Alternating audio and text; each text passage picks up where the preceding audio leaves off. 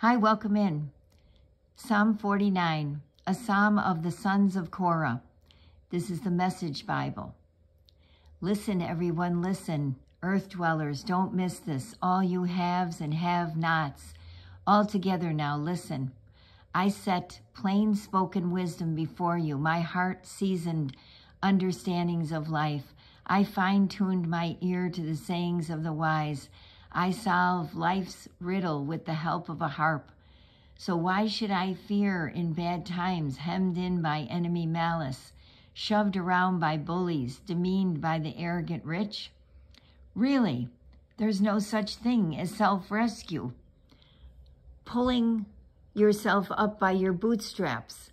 The cost of rescue is beyond our means, and even then, it doesn't guarantee life forever or insurance against the black hole. Anyone can see that the brightest and best die, wiped out right along with fools and idiots. They leave all their prowess behind, move into their new home, the coffin, the cemetery, their permanent address, and to think they named counties after themselves. We aren't immortal. We don't last long. Like our dogs, we age and weaken and die.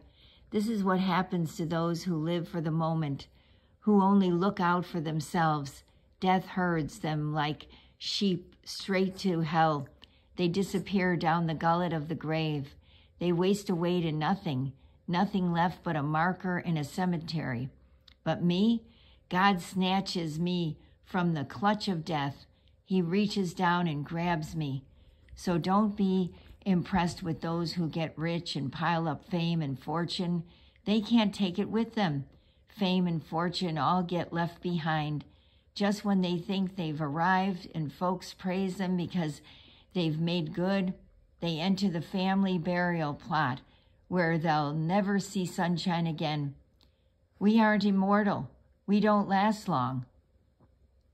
Like our dogs, we age and weaken and die.